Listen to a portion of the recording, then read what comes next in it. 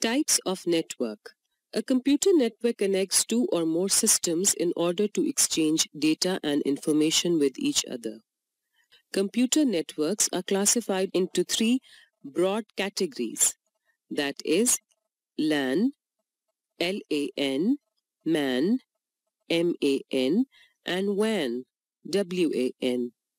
Local Area Network or LAN.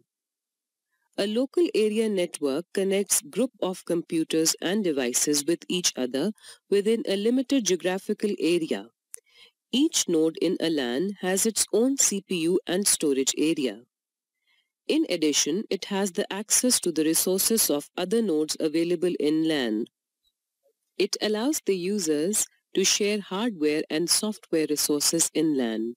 They can also communicate with each other by sending messages and emails.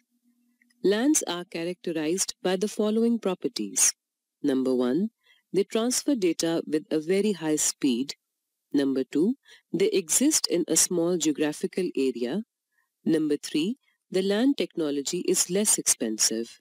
Metropolitan Area Network or MAN. A MAN, Metropolitan Area Network, is a larger network than LAN, comprising of a large city or area. It can connect several nearby LANs to one another and individual systems at high speeds. Wide Area Network, WAN.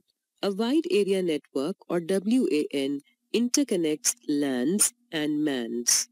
A WAN may be located within country or it may be interconnected the whole world.